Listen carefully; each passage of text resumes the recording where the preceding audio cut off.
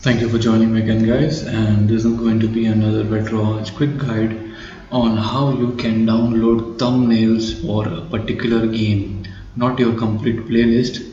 If you want to download the thumbnails or box arts for the complete playlist, I made a video for that before.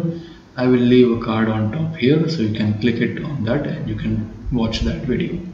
For today, I will show you how you can download the thumbnails or box arts for a particular game. So suppose you don't want the thumbnails or box arts for all the games, you just want it for a particular game. So like this, for example, I will show you right now for Game Boy. I haven't downloaded all the thumbnails, so I'll just download for one game. So for example, I'll choose Adventure Island. Okay, so make sure you are connected to the internet.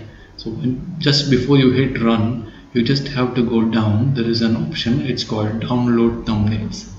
So when you're connected to the internet, just hit on this and it will download the thumbnail or box art for this particular game only.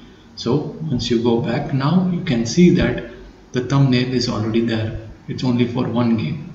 So like this, if you just want to download the thumbnails for particular games, you can use this feature.